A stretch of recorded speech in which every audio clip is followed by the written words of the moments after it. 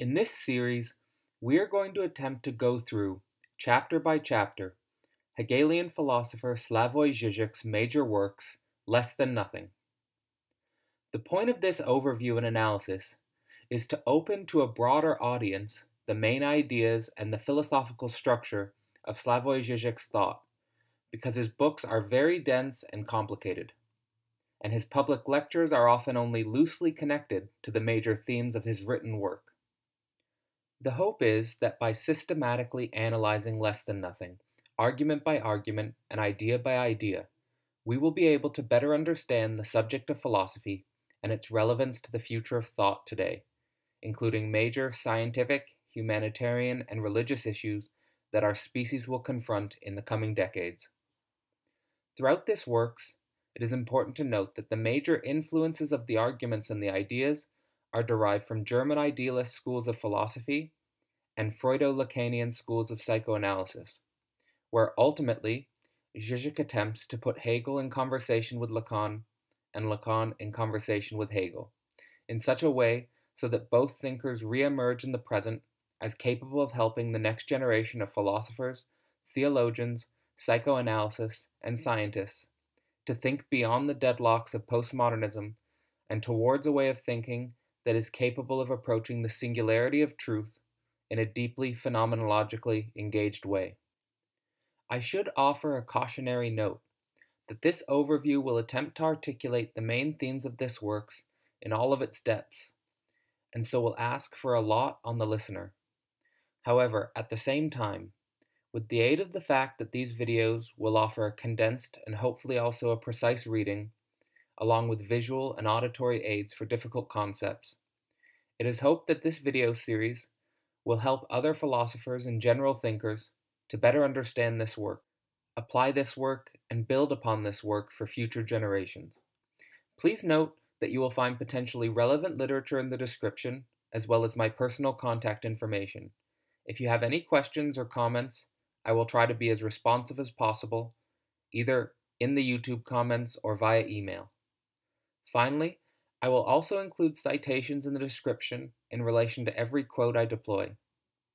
I hope this is as enjoyable for you to watch and study as it has been for me to create. First, let's start with an introduction of Slavoj Žižek, a philosopher who probably needs very little introduction at this point.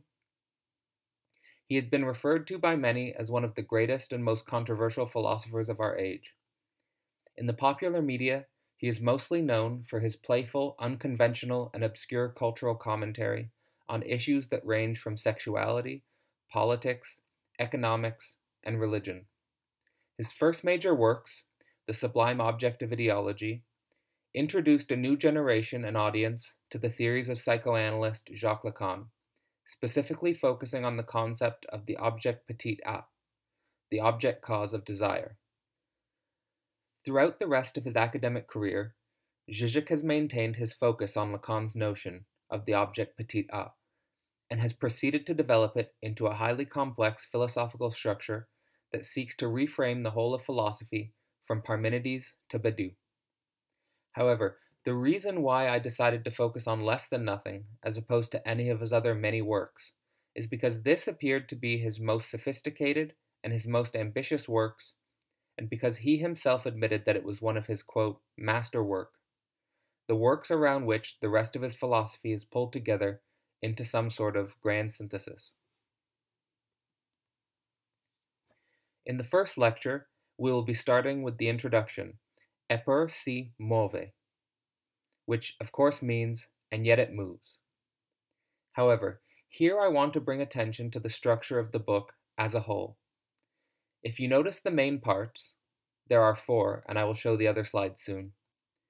You have the title for part 1, The Drink Before. The title for part 2, The Thing Itself, Hegel. Part 3, The Thing Itself, Lacan.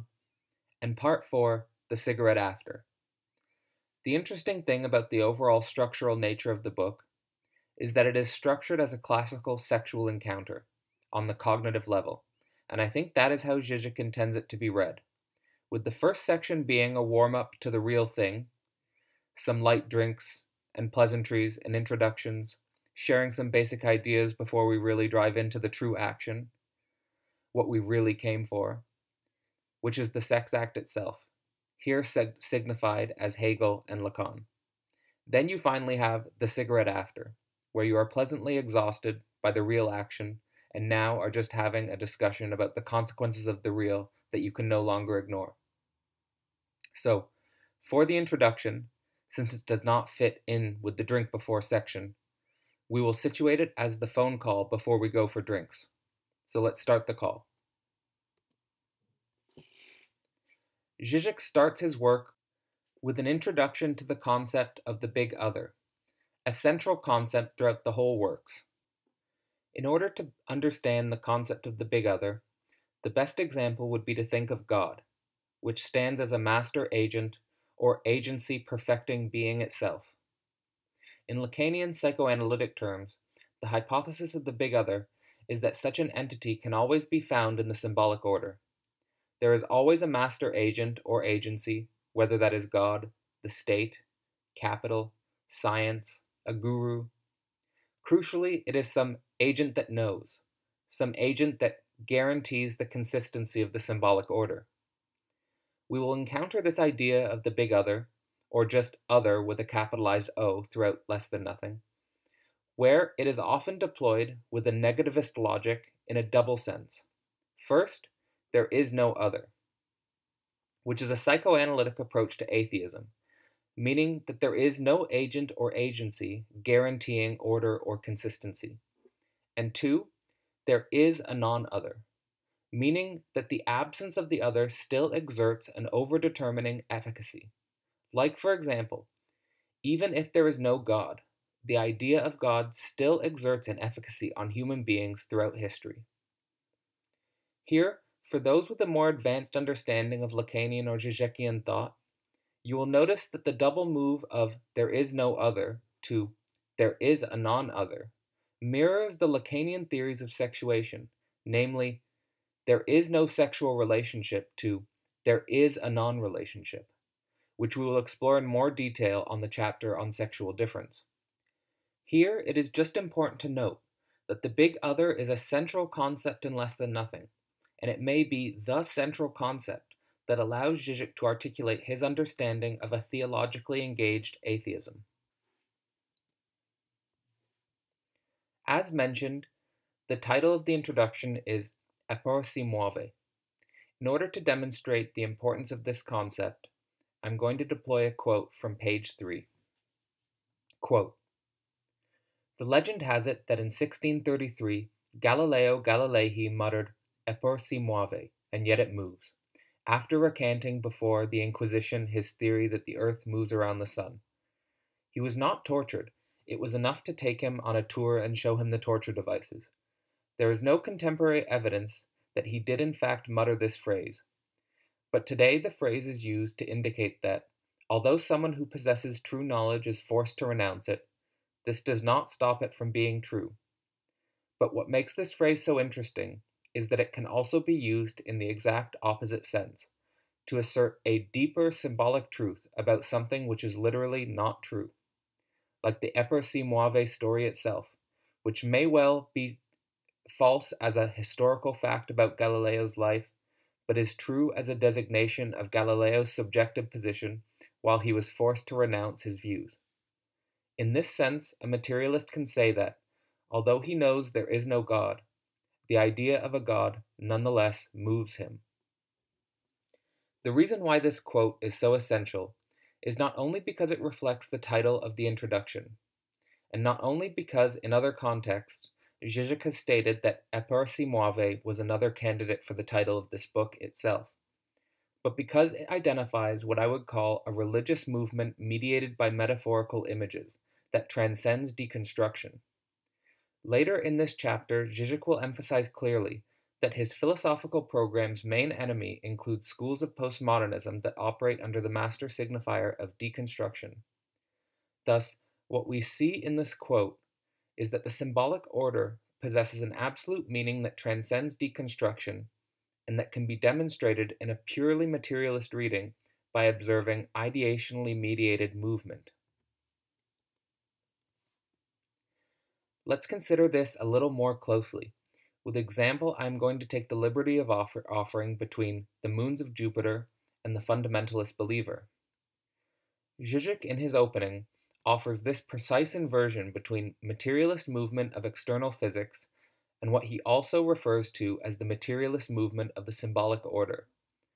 Thus, in this view, we can say that in the same way that the moons of Jupiter revolve around Jupiter independent of any human belief system, like, for example, the geocentric model that was used by the Catholic Church at the time of Galileo, we may also say that the fundamentalist believer in God moves around the metaphorical image of the perfect other, independent of any scientific or social or literary deconstruction of God.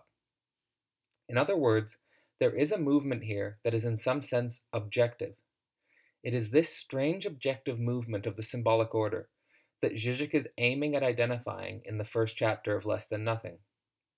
Of course, and again, the reason for identifying this movement is to transcend the contemporary philosophical discourses that are skeptical of the idea of an objective truth, either in a pre-modern religious notion or a modern scientific notion.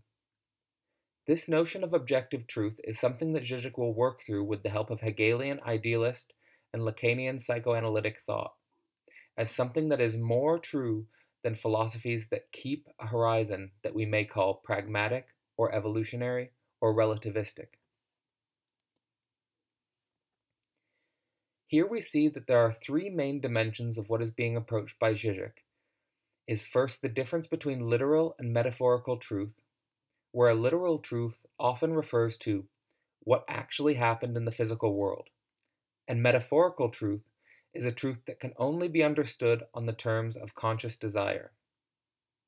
Second, the materiality of the symbolic order, which could be variously framed as the efficacy of the signifier or the efficacy of the concept in our material world as a type of force.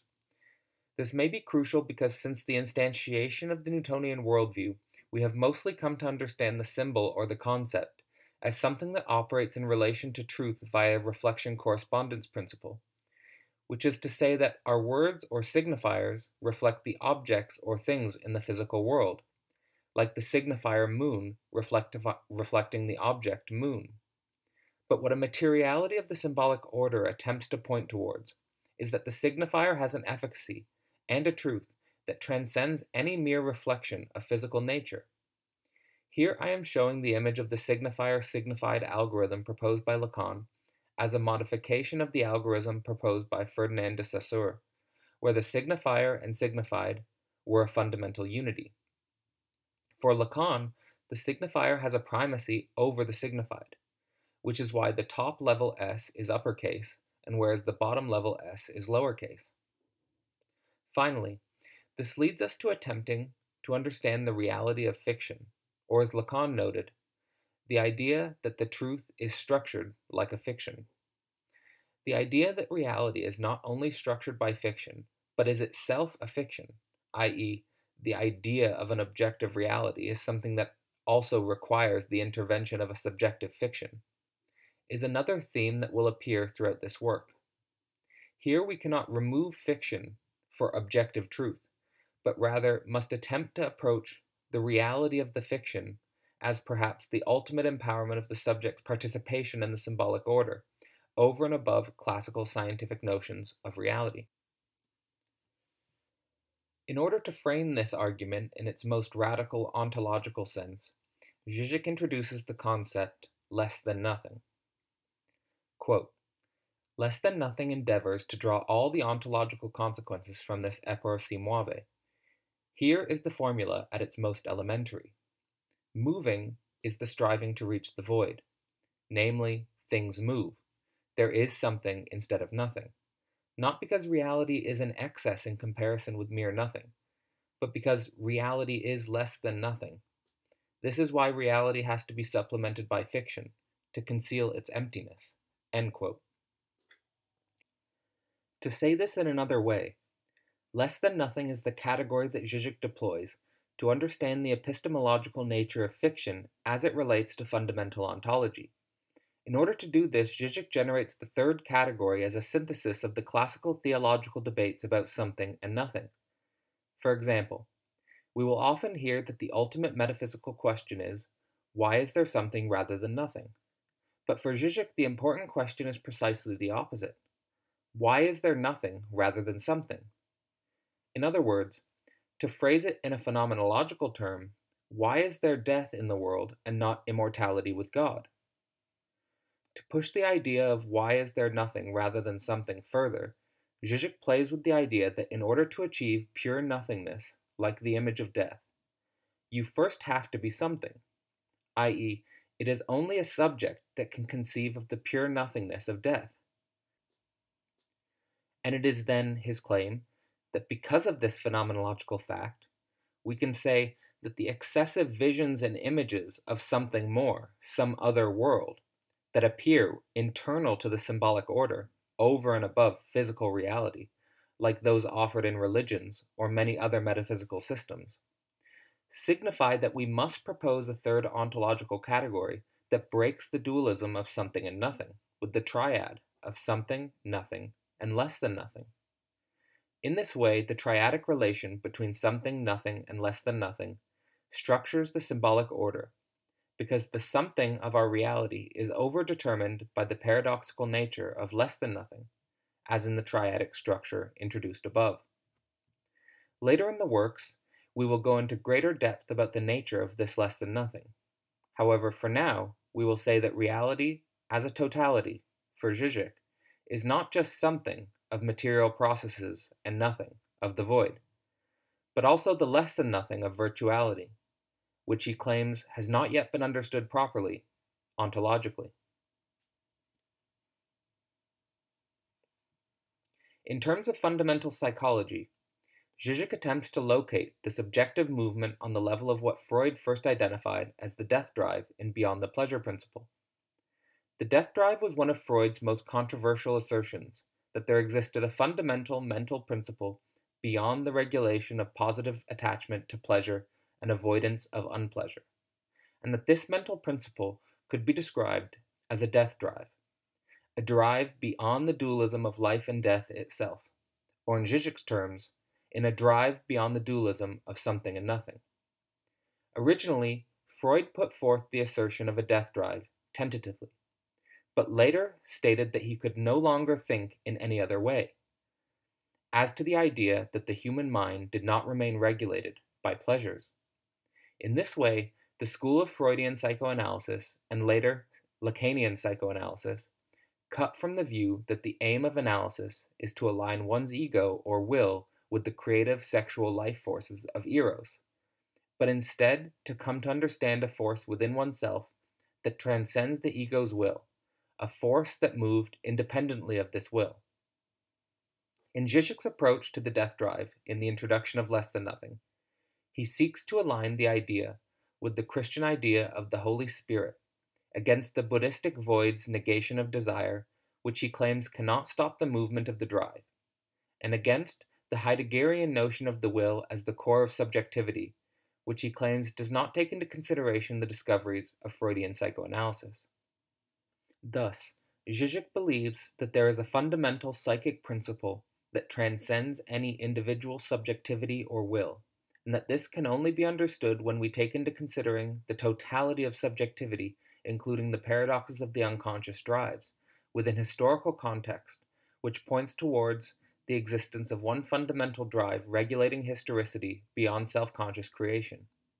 The paradoxes of such a view are expressed throughout Less Than Nothing. Žižek uses this ground to posit that the coordinates of contemporary knowledge can be broken by understanding the fundamental nature of the mental principle of the death drive. In order to approach these coordinates, he constructs the quadrant of scientific naturalism, discursive historicism, New Age Western Buddhism, and transcendental finitude. Žižek sees scientific naturalism as dominated by the epistemological frameworks of cognitive science and evolutionary science, as opposed to the 19th and 20th century scientific epistemology dominated by physics. In this way, we see that the major speculations about the nature of reality are often framed in terms of alignments with reductions of consciousness to neuronal mechanisms and reductions of reality to evolutionary processes. In contrast, discursive historicism is something that may also be called postmodernism, where reality is reduced to social constructions organized within different regimes of discourse or language games that ultimately have no transcendental correlation. For example, in pre-modern or modern times, we may say that our discourse was relating to some approximation of a, quote, thing in itself, unquote, like the Bible related to God, or Newton's Principia related to gravity. But in postmodern thought, these are thought to be simple language games that are used to organize a multiplicity of power structures. In the third quadrant, we see New Age thought, or Western Buddhism, is organized here as a term to understand the tendency of modern Western spiritualists to become heavily critical of the Abrahamic traditions and heavily aligned with Eastern traditions, which are seen to be less oppressive and controlling and more open and liberating to the expression of subjectivity. In the final quadrant, we have Transcendental Finitude, which is organized broadly as the culmination of philosophical thought in the Heideggerian tradition of understanding the nature of our being in history with the idea that we are fundamentally finite and mortal. For Heidegger, there is no getting outside of the horizon of our being under these coordinates, and that they fundamentally define what it means to be human. In other words, there is the world of the finite and the mortal that regulates human life, and there is the inaccessible, transcendental, infinite, and immortal, which humans by definition can have no knowledge of. Here Žižek deploys this quadrant in order to situate his own philosophical project, which he claims can break down all four categories utilizing a psychoanalytically informed return to German idealism. Here this project is governed by the notion that what we seek is a higher unity of knowledge, some absolute knowledge, under the regimes of science, deconstruction or critical theory, spirituality or religion, or philosophy, and that they are all manifestations of a pre-transcendental gap or rupture that constitutes human subjectivity in the mode of the death drive. For Žižek, this gap or rupture is the fundamental feature of the symbolic order. It is what prevents the symbolic order from closing in and completing itself, and which opens up the space for subjectivity to appear to itself. In this way, the axiom, one divides into two, is the idea that the subject is nothing but its repetitive division from a memory of unity, say in the mother's womb, that was never really there. Furthermore, this asymmetrical and irreversible division is what Žižek claims to be at the core of modern subjectivity, in the sense that the old metaphysical structures of totality, representing a complete and closed oneness, like religion, the state, capital, and so forth, are all either dead or resting on very fragile metaphysical grounds. In this way, the modern subject finds itself confused and nihilistic precisely because it is searching for the missing big other, or the missing unity that would guarantee the consistency of being.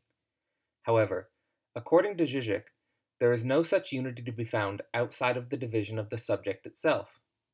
In this sense, less than nothing is the full affirmation of this negative unity, and thus the full affirmation of a repetitive drive regulated by the introduction of pure difference into being. From this perspective, modern science, postmodernism, Eastern spirituality, and transcendental philosophy all miss the way in which this paradoxical form of infinite immortality cuts across the subject in its absence. Juxtaposing the quadratic coordinates of contemporary thought, Žižek deploys the quadratic structure of German idealism in what he calls the basic coordinates of the unbearable density of thought, Kant, Fichte, Schelling, Hegel. Here Žižek situates Kant as the thinker of the philosophical consequences of Newtonian science, where he attempts to formulate a philosophy that is capable of living up to the breakthrough of modern science. He situates Fichte as relating to the fundamental rupture in politics pre- and post-French Revolution, where the nature of monarchy is systematically challenged and replaced with desires for democracy and freedom from external tyranny. He situates Schelling on the level of the philosopher who thinks through the consequences of art as a higher form of absolute expression than philosophy, and thus a more direct way to access eternity. Finally, he completes the quadrant with Hegel, as the philosopher who develops the dialectic of love with the law of the heart, and thus as the philosopher who makes the most substantial contribution to understanding the nature of a historically and phenomenologically grounded absolute. Let's relate in turn to each figure which structures Žižek's thought throughout Less Than Nothing. Kantian philosophy is often seen as the true breakthrough in philosophical thought, with the introduction of the a priori frame which structures being. Žižek here takes the time to introduce what he identifies as the crucial dimension of the consequences of Kant. The first dimension identified here is that before Kant there is philosophy which is the study of universal being, in contrast to science which studies particular phenomena within being. In this sense, philosophy before Kant was purely positivist. Secondly, before Kant, there is the often noted distinction between appearances and reality. Like, for example, in Plato we have the appearances and the true ideas, and in science we have the appearances and objective reality. However, after Kant, this project is no longer philosophically tenable, because we cannot just remain satisfied with understanding a particular historical disclosure of being, but rather the conditions of possibility for the appearance of that being itself, its, quote, transcendental genesis, unquote. In other words, understanding the contemporary representations of physics, chemistry, or biology is one thing, but understanding why contemporary physics, chemistry, and biology appear as they do to the contemporary mind is a totally other question that is irreducibly philosophical. Perhaps the biggest practical dimension of such a Kantian move can be related to the origin of the universe itself in Big Bang cosmology. For example, if we understand how the Big Bang occurred in terms of its mechanisms for the genesis and separation of the forces of nature, that is one thing. But understanding why being unfolded in such a way, and understanding why being is disclosed in such a way at this historical moment, is a totally other question.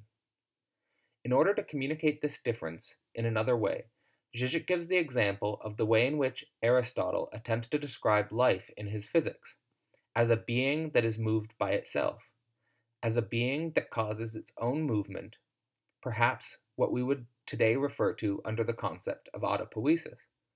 However, a first-order description of life still does not get at the reality of living beings, the way in which being appears to them, and the conditions of possibility for their appearing in that way. In short, we can refer to the Kantian philosophical term as the reality of appearances, and the mystery of why reality would appear to itself at all. Here's a quote. "The path from illusion to critical denunciation is the very core of philosophy, which means that successful, true philosophy is no longer defined by its truthful explanation of the totality of being, but by successfully accounting for the illusions, that is, by explaining not only why illusions are illusions, but also why they are structurally necessary, unavoidable, not just accidents." The system of philosophy is thus no longer a direct ontological structure of reality, but a pure, complete system of all metaphysical statements and proofs. The critical system is the systematic a priori structure of all possible thinkable errors in their immanent necessity. What we get at the end is not the truth that overcomes, sublates the preceding illusions. The only truth is the inconsistent edifice of the logical interconnection of all possible illusion. Žižek then moves to a crucial distinction that exists between Kant and other German idealists, who are not only lesser known in the Anglo-Saxon tradition, but also perceived to be obscure subjectivists who cannot be reconciled with the reality of modern science. He spends little time going into details of Fick's works in the introduction, but emphasizes that Fick's work, influenced by post-revolutionary French freedom and terror, is characterized by two fundamental aims: to understand engaged subjectivity in itself, and to think a trans-subjective ground of pure freedom. For now, we can avoid going deeper into Fick's thought, except to keep it in mind that Žižek later attempts to revive Fick's work as a crucial link connecting German idealism to psychoanalysis, and to the ability to think an absolute, independent of modern science. Žižek spends much more time highlighting the major contributions of Schelling to German idealism, who he puts on a level close to Hegel, in terms of his significance to identifying the nature of the absolute. In this analysis, Žižek places a high level of importance on Schelling's Ages of the World, which is a work identifying a realm of pre-logical or pre-conscious drives as the ground of being and the heart of God, which is fundamentally inconsistent and incoherent. The focus on this pre-logical or pre-conscious realm is a realm often totally ignored by most scientific analysis as a necessary precognitive realm that gives birth to both logic and self-consciousness and cannot be eliminated by logic and self-consciousness, but must be integrated with both. In this sense, Schelling can be conceived as one of the main pre-psychoanalytic philosophers to speculate about the nature of the unconscious drives, which receive a more precise understanding after the development of Freudian psychoanalysis. From this understanding, Schelling is here conceived of as a post-romantic or non-naive romantic philosopher, who understands the terror of the nature of human freedom as something that allows for the turning against being itself. In this way, Schelling does not conceive of God as a totalizing unity that safely houses the realm of being, but rather a totalizing division that resists all totalizing unity. Here, the crucial dimension that Schelling introduces, and which becomes echoed in Hegelian philosophy and psychoanalytic theory, is the idea that the human being is a pure negation of given being, that the human being introduces a pure nothingness as a desire for the transcendence of given being. To quote, Schelling's, quote, negative philosophy begins with the affirmation of a negation, of a void, but this void is the affirmative force of the will's desire.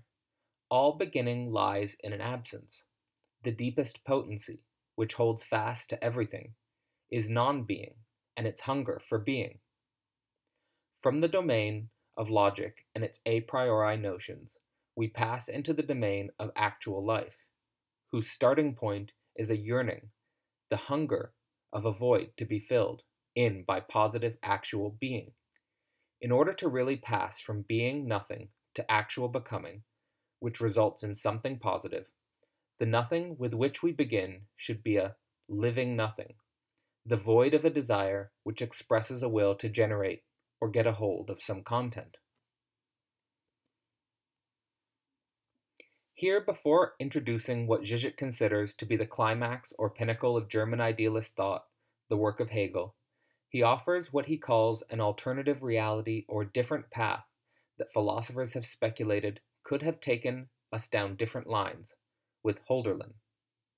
Hölderlin and Hegel approach the same problem, but slightly differently, that being the problem of love as absolute oneness and the reality of a subjectivity seemingly divided from this absolute oneness in the mode of a subject-object division, opening onto a multiplicity of phenomena. For Hölderlin, the structure of a lost and found unity, that there was an absolute oneness with God, and now we are at a separated distance from this state, and there is a desire to return to the absolute oneness with God, but how? In this mediation on the fundamental relation between multiplicity and the one, Hölderlin imagines its structure in the dualism of substance and subjectivity, or being and reflection, where substance and being is on the side of the object, and subjectivity and reflection is on the side of the subject. What Hölderlin suggests as the mediation of absolute oneness is the narrative path, or the structuring of a story from beginning to end that is capable of holding the oscillation between primordial lost unity and future found unity. In this way, the story can be conceived of as a temporal orientation mechanism capable of structuring our fall and our return while we are in time.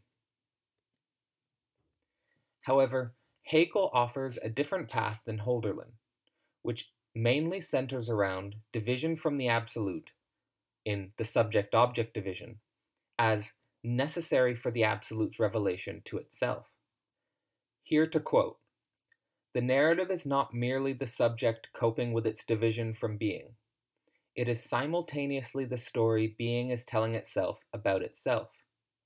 The loss supplemented by the narrative is inscribed into being itself, which means the narrative already does the job of intellectual intuition, of uniting us with being.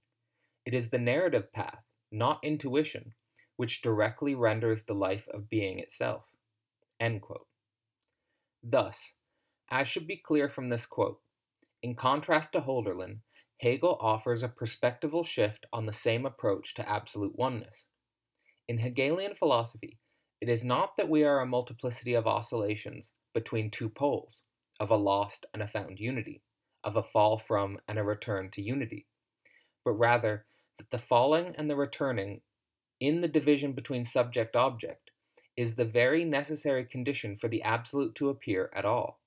In other words, it is in the very totalizing narrative articulation that the absolute reveals or manifests itself in history. The crucial difference here between Hölderlin and Hegel is that we avoid requiring to posit a full absolute oneness that is capable of holding itself as a totalizing singularity. In this way, there is nothing but the story of loss and the find, the fall and the return, without the transcendental beyond of an actual infinite immortal singularity that is coherently closed and completed within itself.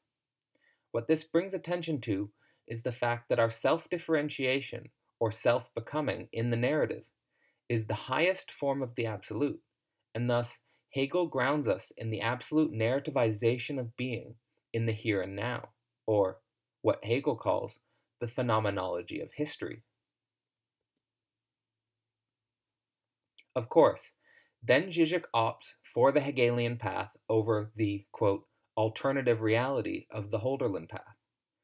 In choosing to follow this route in his philosophical analysis, he posits that the pinnacle of German idealism is the Hegelian metaphysical edifice, which is the highest form of the narrativization of being, of the story of the Absolute's revelation to itself in a series of broken unities or inconsistent totalities that each have a contingent but necessary logical structure as a part of the Absolute's process of returning to itself, which is nothing but its becoming.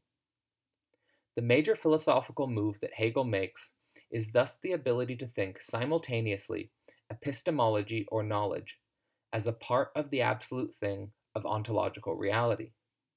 What this means is that we can never think of the absolute thing as a pure ontological reality independent of our knowledge constructs, as in scientific objective reality or Kant's noumenal in itself. It is the appearance of our knowledge constructs which are necessary for the revelation of being itself. This is what Hegel means when he emphasizes that the division from the absolute in the subject-object relation is what allows us to know the absolute as a division, our feeling of separation and distance from unity. Žižek refers to this paradox as a redoubled division.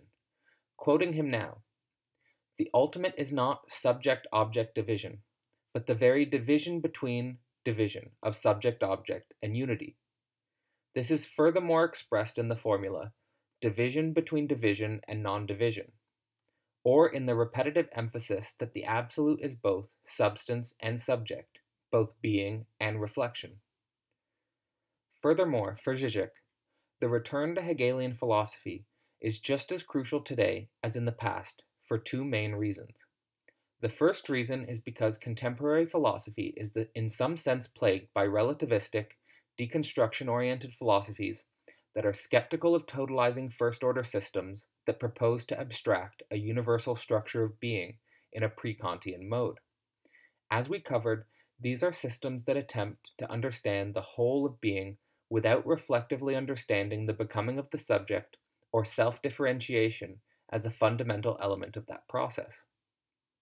However, in the Hegelian edifice, there is no conflict with philosophies of totality, because they are a part of the becoming revelation of the Absolute itself, through a self-differentiation that mirrors the whole, which, for Hegel, is the highest form of love. In other words, for Hegel, the entire series of self-differentiation mirroring the whole is totality in itself, where the universal moves through the particular. The second reason is because Hegel is a philosopher that can most easily negate the contemporary philosophical triadic tendency to contingency, alterity or otherness, and heterogeneity.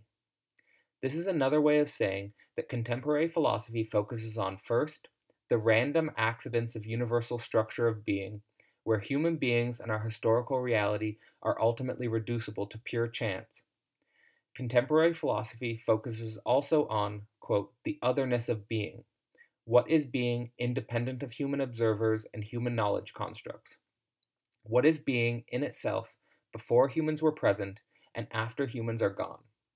And third, contemporary philosophy focuses on the difference of being, how there exists a seemingly inexhaustible multiplicity of diverse phenomena that are seemingly irreducible to one law or one principle or one reality or one axiom. In contrast to the contemporary philosophical triad of contingency, alterity, and heterogeneity, Hegel attempts to understand necessity, self-realization, and unity. What this means is that the Hegelian hypothesis of the absolute as non-unity of substance and subject is that there is an overall structure of being that is necessary and not merely contingent, that is radically dependent on self-differentiation in terms of the becoming identity of the absolute, and as opposed to the otherness of the self or the non-I, and unity in terms of the fundamental division internal to the core or heart of the one, as opposed to the pure multiplicity of being. Quote, for Kant, the process of truth emerging as our critical denunciation of the preceding illusion belongs to the sphere of our knowledge and does not concern the noumenal reality which remains external and indifferent to it, while for Hegel, the proper locus of this process is the thing itself. The most elementary figure of dialectical reversal resides in the transposing an epistemological obstacle into the thing itself as its ontological failure. What appears to us as our inability to know the thing indicates a crack in the thing itself, so that our very failure to reach the full truth is the indicator of truth. Here Žižek finds the psychoanalytic tradition to be the proper bridge in the 20th century to what he identifies as the true philosophical break in German idealism.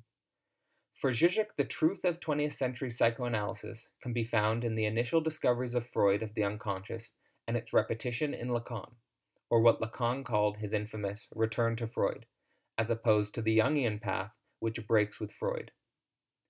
Žižek notes that Lacan almost comically saw himself as an anti-philosopher. Anti in the sense that he was against institutional philosophy and also institutional psychoanalysis, but comical in the sense that you will find many philosophical references throughout his work, most notably references to Plato, Descartes, Kant, Hegel, and Heidegger. In focusing on Lacan, Žižek attempts to render through a psychoanalysis what we can say about the truth of knowledge within a radically dialectical frame that grounds itself in historical becoming. The point of such a practice or exercise is to bring us to the core of our own being and the core of our own desire, which is situated on the level of emancipation from historical social relations that function on the basis of an external obstacle of the figure of the master, or what is one of the many manifestations throughout this work of the figure of the big other. Throughout Žižek's references to Lacan himself and to a Lacanianized Hegel, we will find that removing the figure of the big other from our social relations is not only difficult, but perhaps the most traumatic, if not the most traumatic, intellectual exercises we can undertake. In order to give proper credit to the tradition of thought we are entering, I should mention that Žižek considers himself to be a part of an intellectual troika of other philosophers and analysts that include Alenka Zupančič and Malden Dollar. I will leave links to some of their major works in the description. Both Zupančič and Dollar teach through the European Graduate School Network, and you can also find their videos on YouTube. Žižek will cite them and engage with them throughout Less Than Nothing, so I wanted to highlight them here. Depending on how closely you plan to follow and engage with this series, you may want to familiarize yourself with their work, as they will help us also to understand this exercise. What unites the three of them into a unity is their belief that in order to develop a new philosophical horizon of philosophy, we must first fully assume the radicality of Lacanian thought and attempt to push beyond the late stages of Lacan's work, where they claim he failed to properly solve the issue of the subject vis-a-vis its desires and drives. This trip through German idealism in some sense concludes with the major dimensions of the introduction of Žižek's Less Than Nothing. Of course, that was probably a very intense introduction, and if this is your first introduction to either Žižek or philosophy or German idealism, then you will probably need to re-watch it or do some readings in order to integrate some of this knowledge for your own understanding. Again, the point of these lectures is to communicate some of the core ideas of Less Than Nothing in a way that it can help the future of philosophy, and most importantly, the future of knowledge as we approach a very strange horizon of becoming. In order to summarize some of the major themes, we have covered one of the central concepts that Žižek deploys throughout Less Than Nothing of the big other, or simply the other, as an entity or agency of the symbolic order supposed to guarantee order or knowledge of being. We have covered the idea that there is an objective movement internal to the symbolic order in relation to this other that is beyond deconstruction. Here we attempted to identify that in the same way that there is a movement in the physical universe that occurs independent of our symbolic intervention, there is a movement in the symbolic universe related to our intervention that occurs independent of our awareness or reflection on this movement. We have covered the idea that the simple dualism of something and nothing potentially requires a third paradoxical ontological element identified as less than nothing, as virtual something that emerges as an effacement of pure nothingness. We have covered the idea that there is a drive beyond life and death that is fundamental to the human being, and that the origin of psychoanalytic thought situates this drive beyond the dualism of pleasure-unpleasure, introducing paradoxes into human psychology that are not yet fully understood, but connected by Žižek to the idea of the Holy Spirit. We have covered the coordinates of the structure of contemporary knowledge between scientific rationalism, postmodern deconstructionism, New Age spirituality, and transcendental finitude. And finally, we have covered the fundamental structure of the development of thought in German idealism between the post-Newtonian philosophy of Kant, the post-revolutionary politics of Fichte, the artistic absolute of Schelling, and the problem of love in Hegel. This is the ground of Less Than Nothing, and hopefully a coherent introduction to the thought of Žižek that will become clearer throughout the rest of the book. Now I am sympathetic with the idea that one would ask, what is the point of this work? What is the point of diving headfirst into the depths of philosophy? Here I would try to reflect on some of the main reasons that attract me to this philosophy, in the hopes that it will capture the central reasons why such a work will be of use to you in the longer term. The first reason is that this is a philosophy that focuses on the highest levels of self-differentiation as possible, how to assert yourself against the appearance of in some sense false others, as masters who will attempt to contain or constrain your development. The philosophy of Less Than Nothing is ultimately a work that attempts to work through the absence of the other in the most dramatic way possible, asserting that collective self-differentiation is the only reality and that our access to this reality is a part of the becoming of the Absolute. We are the authors of the Absolute in the deepest sense of the term. Second, the overcoming or the working through of any other is at the same time the ability to get full control over your own voice and your own discourse as opposed to becoming a mouthpiece of another.